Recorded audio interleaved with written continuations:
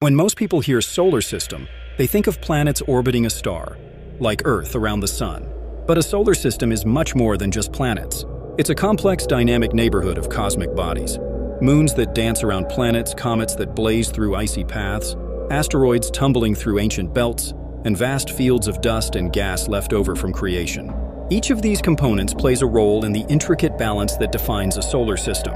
Our solar system is a prime example, with 8 major planets, over 200 known moons, tens of thousands of asteroids in the main belt between Mars and Jupiter, and countless icy bodies in the distant Kuiper belt and Oort cloud. At the center of it all is the Sun, a G-type star that holds 8% of the system's mass and whose gravity keeps everything in motion.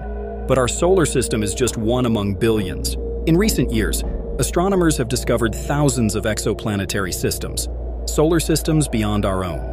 Surprisingly, many of these look nothing like ours. Some have massive gas giants orbiting extremely close to their stars, known as hot Jupiters. Others contain Earth-sized planets packed tightly together in compact orbits. There are systems with multiple suns, rogue planets with no star at all, and even planetary systems around dying stars. The diversity is staggering, and it challenges our assumptions about what's normal in the cosmos. But how do these systems form? It all begins in a cold, dense cloud of gas and dust, a stellar nursery. A disturbance, perhaps from a nearby supernova, triggers the cloud to collapse under its own gravity. As it contracts, it spins, flattening into a rotating disk.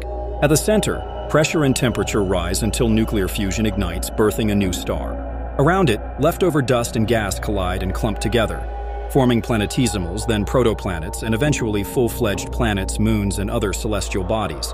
This cosmic process has repeated countless times across the galaxy, creating solar systems of astonishing variety. Ours is just one story among many, a product of chaos and gravity still evolving. And with every new discovery, we're reminded that our place in the universe is both incredibly unique and remarkably common.